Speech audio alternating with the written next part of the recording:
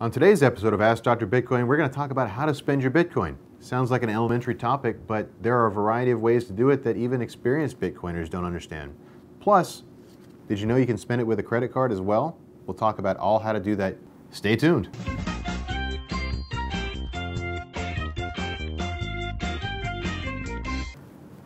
So we've already talked about how to spend your Bitcoin natively, but what do you do if you're somewhere that doesn't take Bitcoin and you want to spend your Bitcoin? We've got a solution for you. Actually, we've got a few. So there's a variety of credit card services out there for American citizens and several out there in Europe as well that will allow you to hook a prepaid debit card or a kind of a bank check card to your cryptocurrency wallet. In America, there's three main solutions for this. We're going to go over them here. In Europe, there's a variety of others that work a little bit differently than what we're going to describe, but they all function on the basic same principles. So we're going to go over today the BitPay card, the Shift card, and a newer entrant into the market, something called the Cash.me card. They all have the ability to take cryptocurrency that you've stored on your phone and let you spend it at 7-Eleven, Walmart, literally anywhere that takes a Visa or a MasterCard. So the first one we're going to talk about is the Shift card. Shift card is something that's created in partnership with Coinbase, which you may know as the most popular cryptocurrency wallet in existence presently, with around 13 or 14 million of the 30 million estimated Bitcoin users on its service. The way it works is almost exactly like a check card would at your normal Bank of America or Comerica or wherever. When you have a checking account and you want to swipe and pull money out of your bank account, works exactly like that, except instead of it pulling from a US dollar balance, what it will pull from is whatever it is that you have in your Coinbase account. It takes a look at whatever the spot price is. As you can see at this moment, that's not correct. The spot price is on this screen.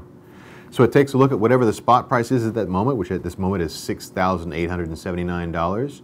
And if you're trying to buy a $10 item, for instance, it will take $10 equivalent of Bitcoin out of that balance at that spot price at the moment of transaction. And you can monitor all of these transactions as they occur by looking at an independent Shift app. As you can see here, I've spent a few things in the last 24 hours that all show up just like a normal ledger wallet would be for a normal check card, except the balance that it's popping out of is my cryptocurrency balance at Coinbase. Data points to know about this card versus some of the other ones: you are limited to $1,000 a day. That number at the top there is how much of that $1,000 that I've spent, that $1,000 a day spending limit, that's how much, that $979 remaining for my daily spending limit today.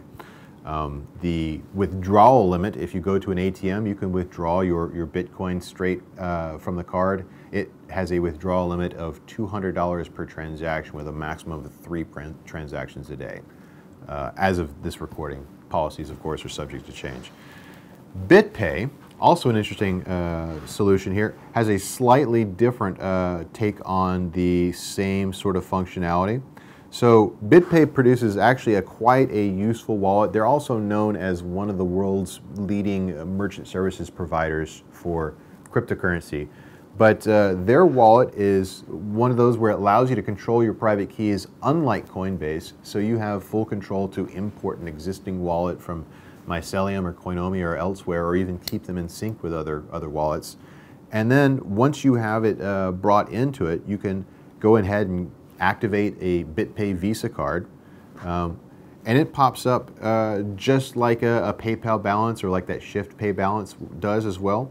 Instead of debiting at the time of transaction, though, this functions like a prepaid debit card.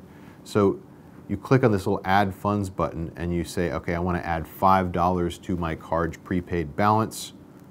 It says which wallet you're going to pull it from. You select which wallet you're pulling it from. It tells you what the fees will be associated with this particular transaction. So there's a 42-cent minor fee and a 10% network cost. So this $5 is going to cost me about 52 cents to bring over into my prepaid debit card. Slide it over, double confirmation, and this is essentially instantly ready now. Now I have 52 $3 available as opposed to the 47 I had earlier. So I've got about $5 and some change additional balance on my card now that I can spend anywhere. It's a little bit more of a hassle. This is also important to know this is a last stop. You can't take your money from this prepaid debit card and put it back into cryptocurrency.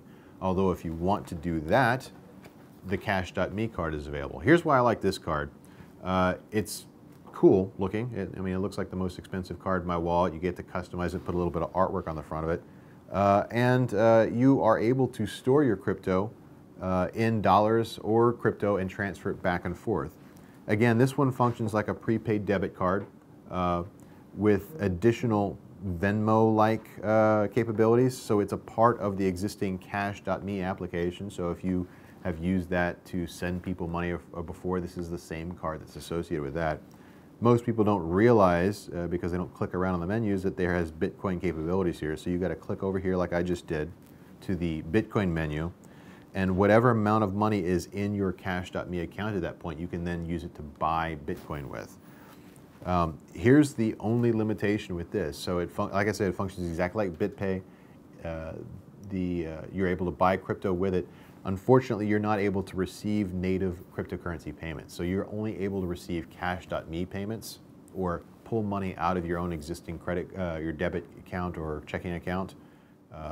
But you are able to withdraw your money. So if you decide that you want to put this cash back into your bank account, of course you can do that just like any normal payment service. Or you can go to this hidden menu over here under the settings. You click over on Bitcoin, click on withdraw. Of course, I have nothing in this account to transfer, so it won't let me go into that menu, but that will allow you to go to a Bitcoin payment screen where you can put a Bitcoin payment address and withdraw your Bitcoin to the wallet of your choice. Again, this is a one-way transaction. It will not allow you to transfer the Bitcoin back to your Cash.me account, so important to know. So that is how to spend your cryptocurrency natively. It'll provide you extra utility, extra liquidity, and will not constrain you to the usage of Bitcoin ATMs. Enjoy. Well, there you have it, your blockchain and cryptocurrency prescription. As always, these are just my thoughts, and I encourage you to seek out a second opinion.